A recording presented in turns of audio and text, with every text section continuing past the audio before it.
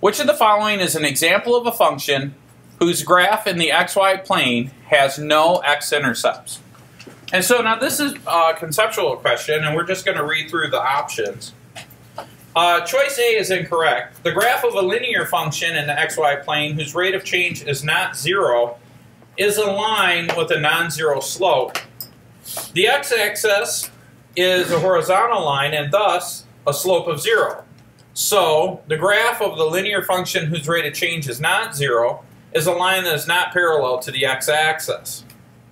Thus the graph must intersect the x-axis at some point, and that point is an x-intercept of the graph. B and D are both incorrect because the graph of any function with a real 0 must have an x-intercept. So then that leaves choice C.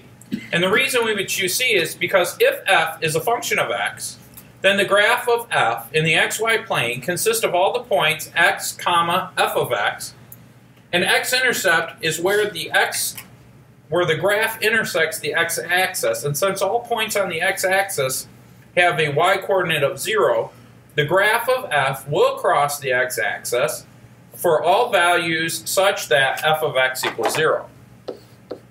So this is possible. Okay?